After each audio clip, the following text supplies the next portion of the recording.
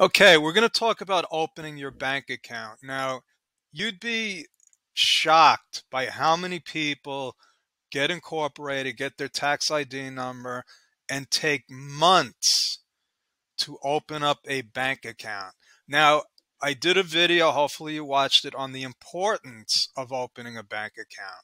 So procrastination is not an option here, folks. If you want to run a business, you need to have a separate bank account. Not only that, it makes our job a lot harder when you don't.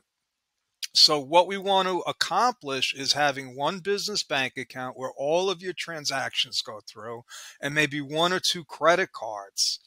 And that's what we want to do to streamline everything, compartmentalize all of your business transactions so that it's easier to do your bookkeeping, which makes it easier to do your tax planning. So this is really all for you, and it's for us because that's how we keep our prices lower.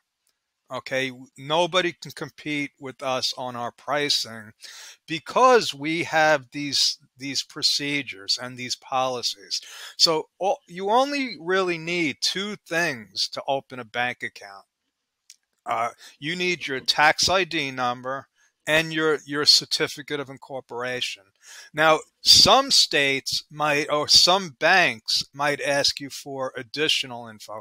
For instance, if you're in California, you need to file a statement of information. Some banks might ask you for that. Now, just be aware that the individuals that open your account have very, very little experience in working with corporations. So what I would appreciate is when you open your account and you're having an issue, let me know. I've been able to walk bank employees through the opening the bank account process because a lot of times they just don't know. They might be looking for the actual letter from the IRS for the tax ID number. I can understand that. Uh, Sometimes it's not available, but they do need it. They do need it. And that's why it's important that you keep those documents. Now, what we do when we obtain a federal tax ID number is we save the document. So if you've lost a document, if you don't have your certificate of incorporation, we can always get it for you. We save the certificate, and you can actually go to the Secretary of State in your state and download it if you need to, but there's really no need to unless you're no longer a client of ours.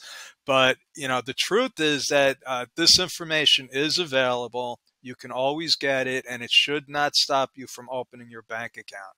So again, all you need to bring to the bank. Oh, and you obviously need ID.